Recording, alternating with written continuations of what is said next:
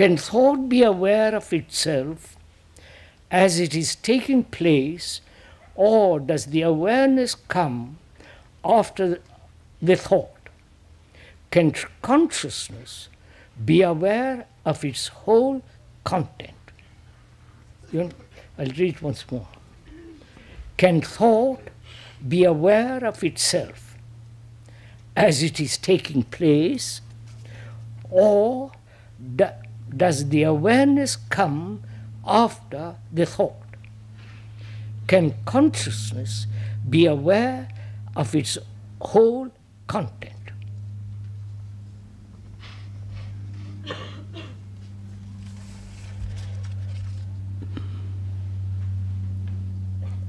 Most of us are aware after the happening,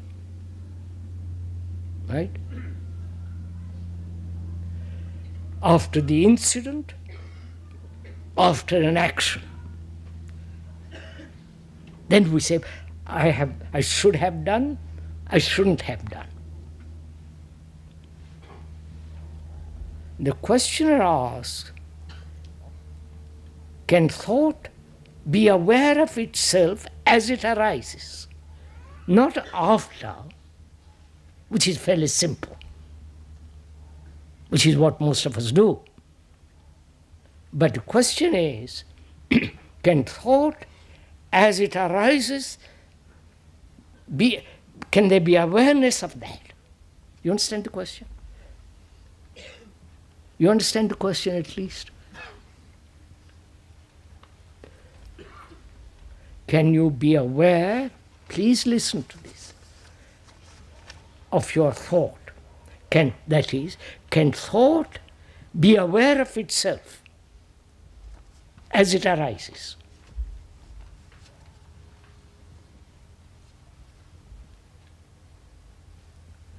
You understand the question? That is, one's whole life is based on thought. Thought recognizing the emotion, the sentiment, the romantic feelings, the imagination, so on. Thought is recognizing all this, right? Oh, I'm very emotional, and so on. Now, thought is our instrument of all action, right? Therefore, there is no spontaneity. If you look into yourself seriously, spontaneity can only exist when there is complete, total freedom. Psychologically. So can your mind be aware of itself as thought arises? That is, is there an awareness as when you begin to be angry? You follow all this? Can there be an awareness as jealousy arises? Can there be an awareness as greed comes be aware of that? Can there be? Or you are aware that you have been jealous, or that you have been greedy, or that you've been angry. That's fairly simple. Most of us do that. But to be aware so attentively, you can see for yourself the anger coming in, the adrenaline and all the processes, the whole movement of anger. You can see greed come into being. See something you want and you follow the reaction. To be aware of that. Of course one can, as it arises. Now the question is little more difficult, more deep, is can thought, please listen to this, which is you can be aware as anger arises. That's very simple. But is there an awareness of thought, awareness of thought itself? You understand what I'm saying? You're thinking now, aren't you? Or are you all absent-minded? You're thinking now, aren't you? Now, as you are thinking, find out if that thinking can be aware of itself, not you aware of thinking. You understand the problem? I wonder if you see this. It is great. This is really great fun if you go into it. Not only fun, it's very, very serious, because we can go very, very deeply into all this. That is, you are thinking about something, about your dress or your look, or what people have said, what you're going to meet, and this and that. Thinking is there. Now, take one thought and see if that thought can know itself. Yes, sir, this requires tremendous attention, and which you're not used to. You are thinking about the dress you have had or you're going to buy.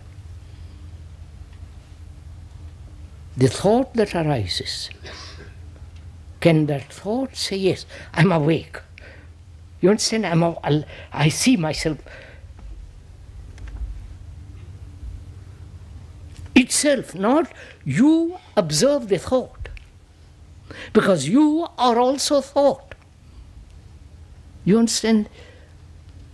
So you are not aware as thought arises, but thought itself is aware as it comes into being. I wonder if you see this. No. Right? That's one question. The other is, can consciousness be aware of its whole content? You understand? Consciousness, to put it very quickly and briefly, is its content, isn't it? Your belief, your name, your nationality, your prejudices, your opinions, your conclusions, your hopes, your despairs, your depression, your concern about yourself. You believe and you don't believe. You believe in being a British, not British. You follow God, no God. So all that, your anxiety, your fears, all that is the content of you, right? Your sexual demands, your urges, your pleasures, all that is your consciousness. And can that consciousness, please listen to it, be aware of its own content as a whole, not just part? You get the point? No, you can't. You don't do this real meditation, you understand? Not all the nonsense that goes on.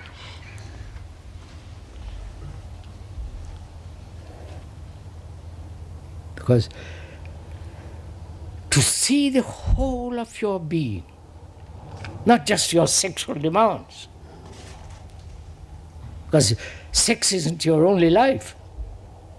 There is fears, death, anxiety, guilt, despair, depression, you follow? Sorrow, all that's part of your life. So all that is your consciousness. Now the questioner asks, can your consciousness be aware of its whole content?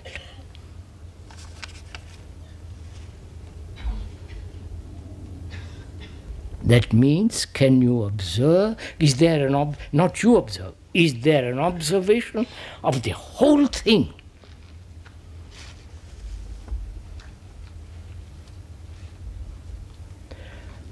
one has to go very deeply into this. We haven't time, but I'll go briefly into it. That consciousness is put together by time, through what we call evolution. You have had incidents, accidents, remembrances, racial, national, and so on, family. All that is a movement contained in consciousness. Right? And is it ever possible to be completely free of that content? You understand? No, you're not interested in all this.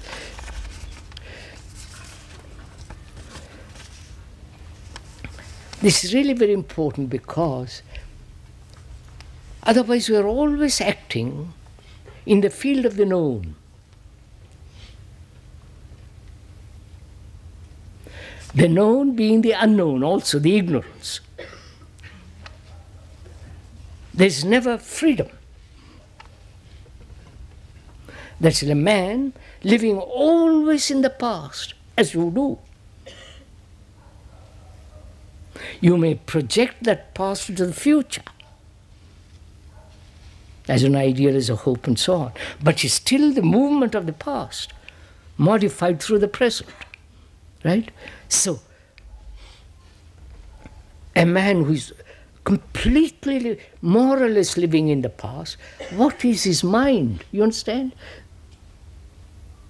He may have new techniques, new opportunities to learn other forms of skills, but it is centrally in himself, his consciousness is the movement of the past.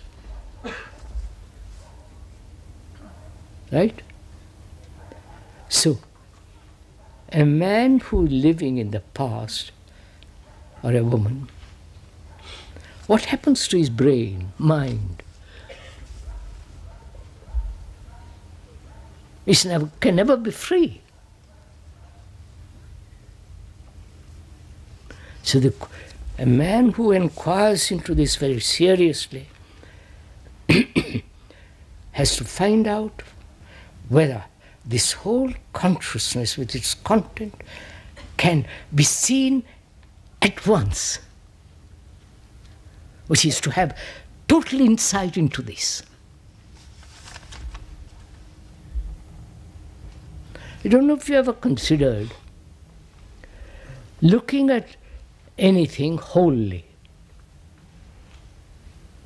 To look at your wife or your girl or your husband, whatever it is, wholly.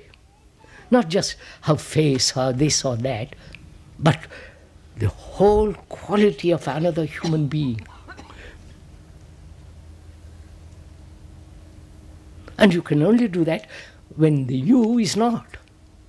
You understand? When you are not centered here, me. The me is very small, very petty, because the me is the accumulation of all this. So, when you begin to inquire into this, whether it is possible to see the whole content and movement of consciousness, which means the whole structure of the being.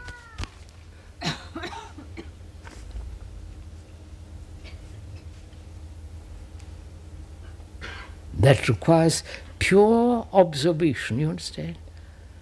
Not your direction, prejudice, like and dislike, all the rest of it, but just purely to observe this vast structure, very complex.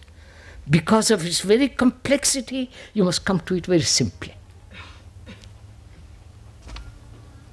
Right?